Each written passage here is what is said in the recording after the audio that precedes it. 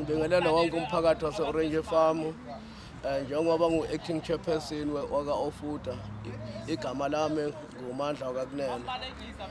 And so ke njengoba sila sinenkinga la no government mayelana nendlela atreata ngayo imboni lethu amatekisi la ekutheni imfuno zethu akazenzi ngendlela efanele. Njengoba simile ke simise imoto la singama operators wonke wala eGauteng sine concern ukuthi ugovernment uthi usinika i-5,000 from the inception lokhuzana ye lockdown until now, and once off. Okukuthi leyo mali singama operator is too little, as we can't pay our drivers, we can't pay our cooking mamas, we can't pay our staff, we can't do anything on that. Therefore, we feel it asimbonise ku-government ukuthi asijabule ngendlela atreata ngayo abantu bamatekisi. Ngoba u-5,000 ungeke wenze lutho, sifundisa iy'ngane zethu iseyikoleni, sinenkinga eyikhona ongabe yena uyazeza ukuthi asincede. Bekungakuhle ugovernment ukuthi abuyisele i-capacity le yethu esiyilayishayo ngendlela engayo, sikhona ukuqhubeka ngoba lapho sinceda khona sibona ukuthi uyasibulala, because we feel it i-COVID-19 plus yena is ×2 disease. Therefore we can't tolerate that. That is why ke nibona nala erenkeni ngena imoto, imoto zimele emakhaya ngani imboni yamatekisi noma ama-operators awajabule ngendlela ugovernment estreata ngakhona. We demanded 20,000 per car, not that 5,000. If ungenjalo akalokhuza akayeke ngoba sinenkinga la abashayeli bethu bazoluza umsebenzi. 50% yabo bazoluza umsebenzi uma kufa lokhu kufa lembonini.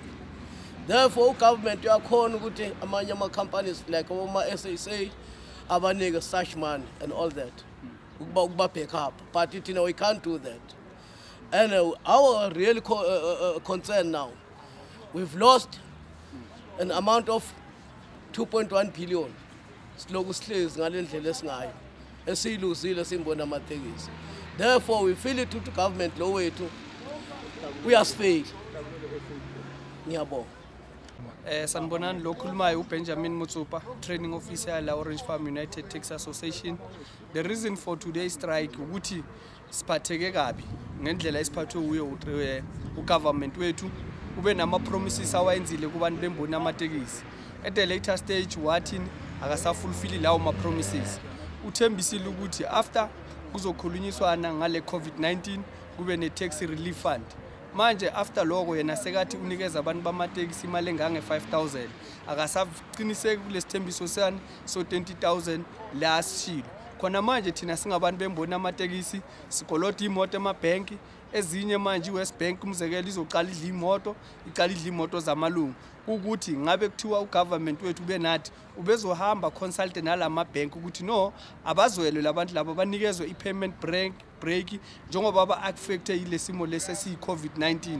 Kumanje nje ugovernment wethu makabiza ukuthi ahlale emamithinini nama-upper structure wenza ama-duck and dive, singazi isizathu sokuthi yini akwenza lokho. So mina engithi kuye kugovernment wethu no mangaba nenkinga akabuyele futhi ahlale nabantu bembona amatekisi kukhulunyiswane kwazi ukuthi kuye phambili. Khona manje abantu bazolahlekelwa imisebenzi ngoba nathi asithanda ukuthi singabi nento esondla ngayo imndeni yethu kakhulukhulu futhi sabazwela abagibeli bethu ukuthi bangatholi transport. Sijike futhi siqolise kubo ngale simo esenzakele, kodwa akusiyintando yethu. Intando enzwa yini ilo government osiphethe ngokuthi yena ngaso sonke isikhathi uyasikhohlisa. Usithembisa lokhu namhlanje kusasa ngasakuvezi. Thina manje sithi sizophila yiphi impilo ore thina kusiyithi abantu abahlala la eSouth Africa na asikho kulento le ukuthi yini sinamalungelo kule South Africa. And into engizwisa ubuhlungu umuntu wamatekisi uma thina singabantu bamatekisi manje sithi siya ku strike imoto zethu za impound uyu government lo kodwa manje uyi-cause of trouble. Imoto zethu ziya-impoundwa, imoto zethu azinamadiski, uye lo government lo. Thina yonke into iluphola ayitholayo uqindezela abantu bembona amatekisi, of which mina angifili ukuthi into enhle le ayenzayo. Besimcela ugovernment akathi makayenza yonke into aqabangele osomatekisi, akaba subsidize osomatekisi njengoba subsidize amabhasi. Khona manje uyikhiphile imali anikeza laba beze ESA ukuthi ibe nemali. Thina kumbona amatekisi asinalutho ukuthi sophila ngani, sofundisa abantwana ngani. Le moto lezi sizozimaintaina ngani, sizoholela ngani. Kumanje nje abantwana bethu thina abantu bamatekisi bazoya ngani esikoleni, kuzodliwana emakhaya. Akunalutho kodwa sithi sino government oyintando yeningi esamvotela ngoba sithi sinethemba kuye. And khona manje nge-30 zaka March 2020 yena uMinister uMbalula, there was this article yeku government gazette ukuthi singayilayisha le 100% capacity.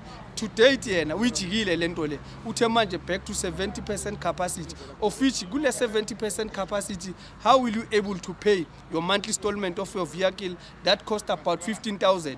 You can't pay that amount. So we are requesting the government ukuthi akasibuyisele ku 100% capacity, sikwazi ukuthi nathi sondle imindeni yethu, sibhadale nale imoto le, sikwazi ukuthi siphile njengawo wonke umuntu. Ngifisa ukuthi lento ayicabangayo yena njengoba sicabangela ajika asicabangele nathi njengoba singabantu sifana naye, noma ngabe angasithatha ngokuthi siyiphukuphuku kangakanani, kodwa amalungelo wethu singabantu bala eMzansi Afrika siyawazi.